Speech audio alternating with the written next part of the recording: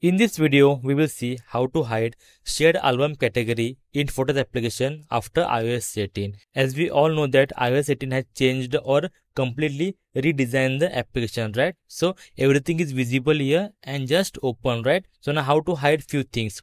First of all, how to hide or remove your shared album category from this photo application.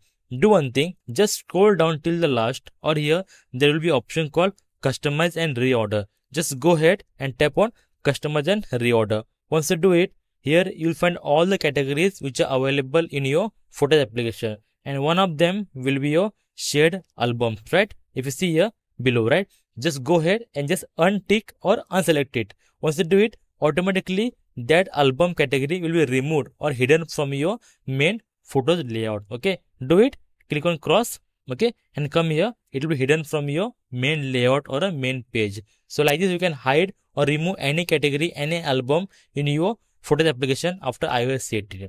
So guys, I hope this helped you. I hope this solved your query, and if yes, then please like the video and subscribe for videos regarding iPhone tips and tricks and iPhone solution. Until then, thank you very much. Bye bye. Take care. See you in the next video.